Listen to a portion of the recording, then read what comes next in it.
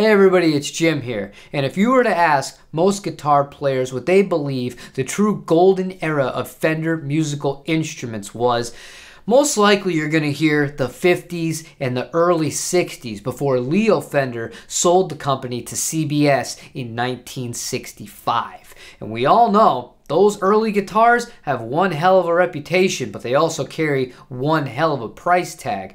Now, conversely, if you were to ask these same people what they believe kind of the lowest point of Fender USA is, many would say that CBS era, specifically the 1970s. Today, we're going to be putting that to the test. I found a guitar that immediately spoke to me and I said, you know what? The price looks right on it. It's a model that I've never had an American version of my own, and this just seems right. But before I get into that, I got to do something real quick. And now that I have supreme confidence that I would easily fit in at a bowling alley in Yonkers in the 1970s, I'm ready to show you the guitar we're going to be playing today. And that is this 1975 Fender Mustang that has been refinished in this awesome purple. The people I bought this from, I have no idea when this refinish was done or who did this refinish. But if you're watching this and you were the person that did this, kudos. This is the best refinish I think I've ever seen, period. Almost looks like factory, and the technician also agreed. They could not believe it, but obviously purple was not a standard production color for Fender in the 1970s. It has a 7¼ inch radius on it. You do have your 70s logo on the headstock, but the tuners, which are familiar to even the oldest versions of the Fender Mustang, you do have typical switching on it, which was standard issue, gray bobbin pickups, Mustang bridge, dynamic vibrato, and just one volume and one tone knob. One way that this differs from some of the original Fender Mustangs, the one that came in the American colors of red, white, and blue, this has the tummy cut. Those other ones did not. This guitar feels very, very lightweight. I believe it is under 7 pounds, but I'm really only interested in playing this and hearing this and experiencing the 1970s CBS Fender Mustang in all of its glory. And to do so, we're going to be using the Tone King Gremlin.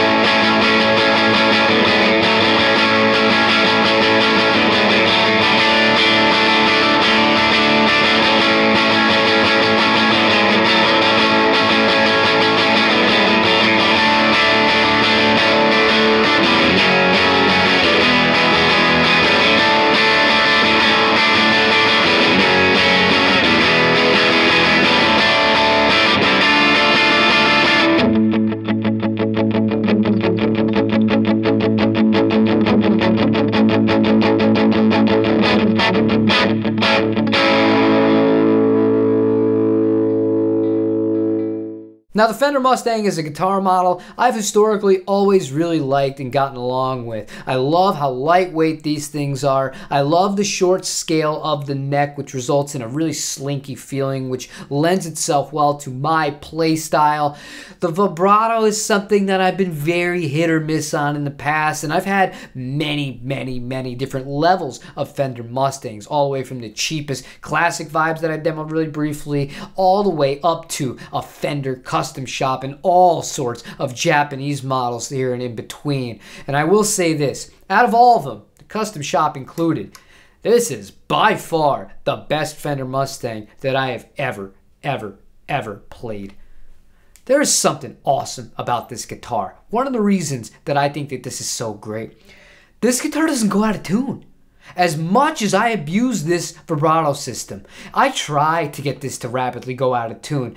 When this is this serviceable and this abusable, my God, the feel of this, dare I say it, feels better than the one that comes on a Jazzmaster or a Jaguar. Now, I'm not as big of an expert with Mustangs as I am with the Jazzmaster or the Jaguar, so I can't give you a scientific reason for why that is. Perhaps this is just the ultimate setup, or it is just this original part being superior to some of the reissue ones that I've had in the past. But whatever it is, this is outrageous. This feels so good to play. This has got a really low action on it. And the food for thought that I want to leave you with here, when you're shopping for an instrument and you have the opportunity to play them in person, take all of these things that you read on the internet as fact and chuck them straight out the window. Try for yourself, because you might find the exception to the rule. Don't let any stereotypes about where guitars were made or when guitars were made impact your decision, because if you actually just sit down with any given instrument, you might find, oh my God, this thing is amazing, but the entire internet says it's a piece of crap. Am I crazy, or is the internet crazy? You know who's crazy? The internet, because all that matters is you finding something that you really like to play. If you enjoyed this video, please feel free to leave a like, comment, and subscribe. If there are any guitars you would like me to do a comparison of this with, or an A to B that we already have here, I'm not going to buy anything new for the sake of buying it, let me know in the comments down below. And outside of that, hope you play your guitar. Tell somebody that you love them, and I will see you on the next video. I'm very happy right now that this is the end, because I can finally shave and I can get my hair cut. I love you guys. I'm out of here. Take it easy.